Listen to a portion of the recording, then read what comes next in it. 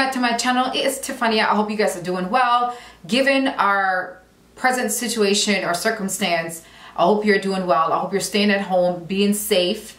Enough said, let's get right into the video. So stay tuned if you're interested in learning these 3 principles that you can apply to your life. So here we go. So let's kind of get right into it. You know, I always love to read you guys a scripture or share with you guys a scripture. It's literally breaking bread, you know, and us doing this thing together. So James 1 verse 12 says, happy are those who remain faithful under trials, because when they succeed in passing such a test, they will receive as their reward the life which God has promised to those who love him. So with that being said, on that note, talking about the promises to those who love him, I want to definitely share with you that the number one thing that I have adapted to my life and applied to my life rather is the fact that I love God. The Bible expressed and shared to us the love that God has for us. The Bible says that God so loved the world that he gave his only begotten son.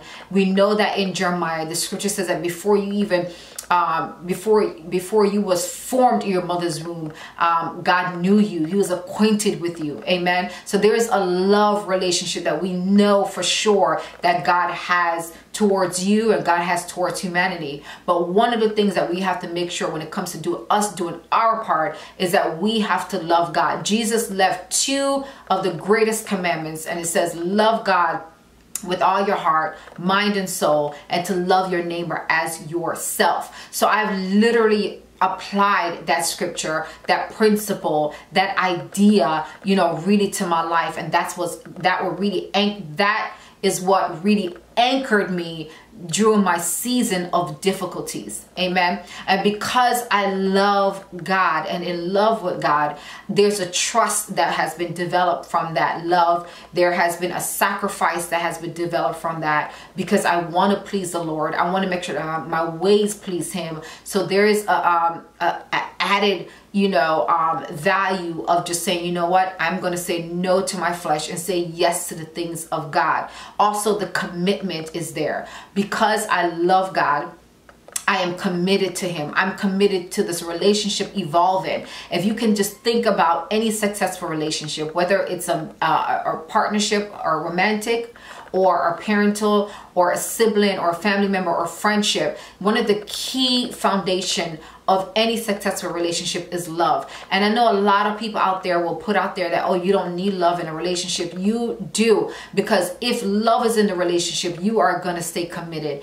If love is in the relationship, the trust is going to be birthed out of that. Okay. If love is in the relationship, you're going to sacrifice your very life for that person because you love them. Amen. So love is the first and foremost discipline or, you know, principle that I have adapted and applied to my life when it comes to being faithful to God through a difficult season. The number 2 thing is prayer and supplication and worship. To me, I believe it all goes together. I can honestly say this. I remember years ago when I was just really starting my walk with the Lord, I told God, if you can keep me, I know that I will be kept. And I was so sincere with that prayer, because I know that if I pray and ask God to keep me, you know, keep me in his perfect will, keep me in that place where I would not leave him, that I know that he will do it. And the reason why I was so passionate to ask the Lord to keep me is because when I first gave my life to the Lord, I was about 18 going on 19 years old. And throughout that journey, I did walk away from the Lord because I didn't really understood the value and the beauty in the relationship I had with the Lord. So I walked away from that. So when I came back into the kingdom of God, into the revelation of who God is and how much he loves me, I asked God to keep me. Amen. And I know that he has kept me. The Holy Spirit has kept me throughout the years when I felt like I wanted to fall and walk away from the relationship. So prayer, worship, you know, giving thanks, all that beautiful parts of the relationship is a key, guys. It is key. It is key. It is key.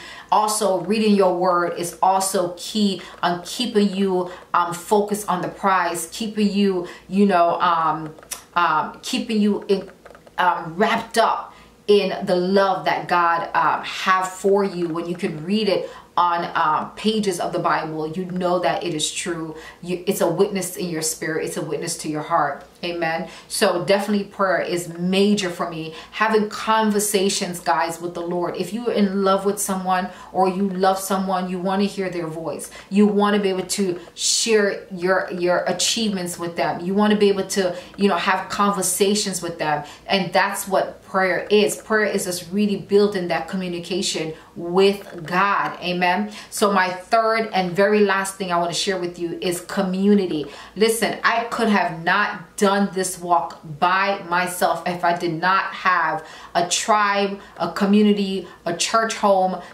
people that I really admire throughout my life with the Lord. So having community of those who are like-minded, the Bible says iron sharpeneth iron. Amen. So having people that I know that love God and love the Word of God has really assisted me and helped me on my journey of being consistent and being faithful throughout my difficult season and my hard times. The Bible says to pray for one another. Amen. Can two walk together if they don't agree? And even though that's not the best scripture, but that's what popped in my mind, I want to share that with you, because when you have communion and when you guys are on the same level and have the same goals, it makes it so much more easier. There's another scripture in the book of Psalm that says one can chase 1,000, but two can chase 10,000. Also another scripture, the Bible says when two or more are gathered in my name, that the Holy Spirit is there, that Jesus is there. So there's power in unity. There's power in community. So I could have not gone through my difficult season if I didn't have my sister I can pick up on the phone to say, pray me through the season, or I need encouragement, I need someone to talk to, I need someone to just really just give me the Word of God right now, and to just help me. So that is my three major principles, the three things that I've adapted to my life, that I've adapted to my walk with the Lord, and things that I have just really and still do to this very day. So I really hope that this helped you, even especially in this season right now where we are all experiencing difficulties and struggle. So I really pray that the Lord will refresh you and bless you, and that peace will flood your heart. For the Bible says that the peace of God that surpasses all understanding will keep your heart and mind in Christ Jesus. Amen. So I just really pray that the Lord will bless you and protect you as we journey, through this virus, which is so challenging for many of us. So until we meet again, guys, peace and love. God bless you.